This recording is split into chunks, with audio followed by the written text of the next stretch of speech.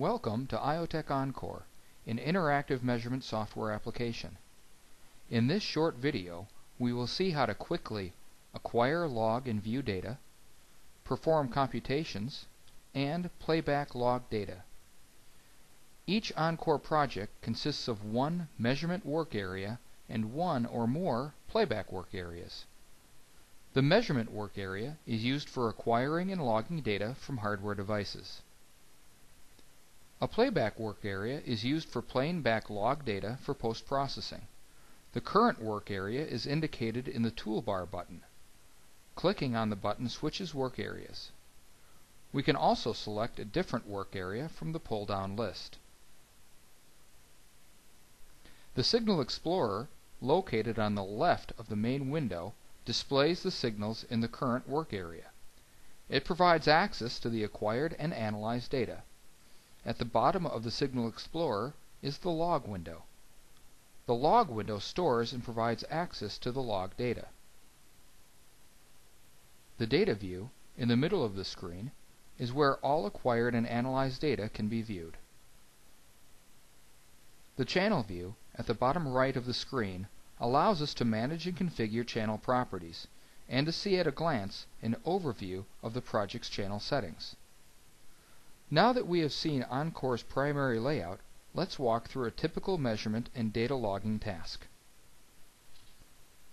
To begin from a new project, we need to add a hardware device. Clicking on the Hardware Configuration button brings up a configuration dialog. In the Hardware Setup tab, we can select the device that we want to acquire data from.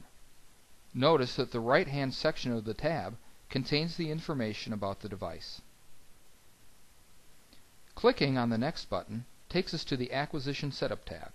From this tab, we can configure the analog channels, digital port, counters, and encoders, and configure acquisition-related parameters such as sampling rate and start and stop triggers.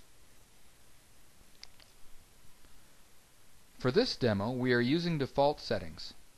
After configuring the acquisition, we close the dialog by clicking OK. The channels show up in the Signal Explorer window, and the channel view provides an overview of the selections that were made in the hardware configuration dialog. To acquire and verify the first data set, we drag the signals to the data view, click Single Shot. Clicking the Start button acquires data continuously. Notice that with just a few mouse clicks we acquire data and viewed it on the graph. We can make modifications to the channel properties from the channel view. Let's hide the channel view for now by clicking on the Unpin button. To view it again, we can hover over the Channel View tab at the bottom. Encore provides functionality to perform computations on acquired signals. This can be done by right-clicking on the voltage channel group in the Signal Explorer. After selecting Compute Power Spectrum, the Power Spectrum entry appears in the Signal Explorer under Computations. To view the spectra, we can drag the spectra to the data view. Notice that Encore automatically splits the data view to display the time domain and frequency domain data simultaneously. We can export data from Encore to Microsoft Excel.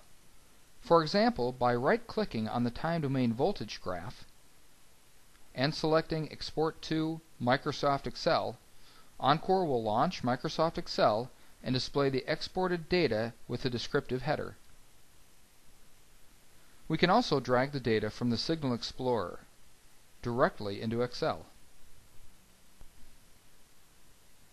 In addition to exporting data, a common task is that of logging data to disk.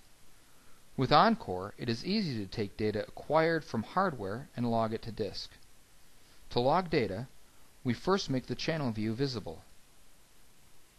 Then we enable logging by checking the associated checkboxes. Now, when we click the Start button, Encore will acquire data, perform computations, and log the data to disk. Notice that a log data file immediately appears inside the log window.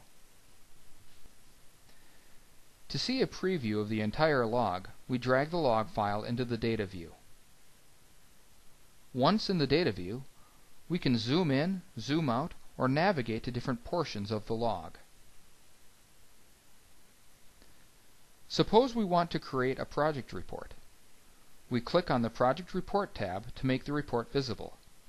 We can drag signals from the Signal Explorer directly into the report, enter and edit text, change fonts, import image files, and more.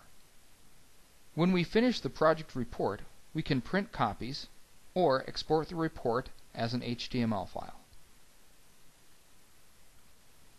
In just a few minutes, we created a project that allows us to quickly acquire and log data, analyze it, and create a project report.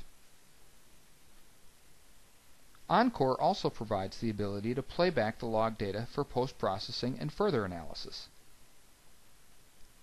We click on the Work Area button to switch the work area from measurement to playback.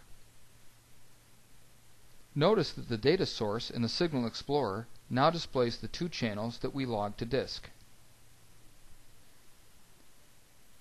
We drag the two signals to the data view to display the log data. Now we click on the Play button to start playing back the data. In the display, the data appears just as it did when first acquired. A timeline marker shows the progress of our playback.